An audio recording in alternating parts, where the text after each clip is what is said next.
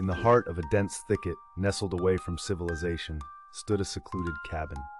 The Johnson family sought solace in its rustic charm, unaware of the lurking malevolence surrounding them. As dusk painted the sky in ominous hues, whispers of the woods encroached upon the cabin. Unseen footsteps echoed through the halls, chilling the family's bones. Doors creaked open in defiance of the still air. Shadows danced in the corners of their eyes. Each night brought escalating horrors.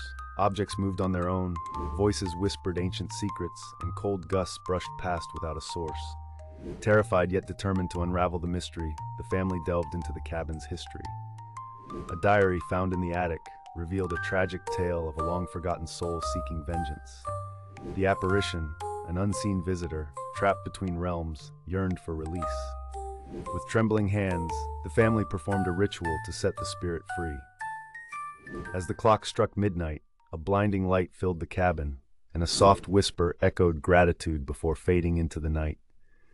The cabin fell silent, the unseen visitor finding peace at last, and the Johnson family left with a newfound appreciation for the mysteries of the unseen world.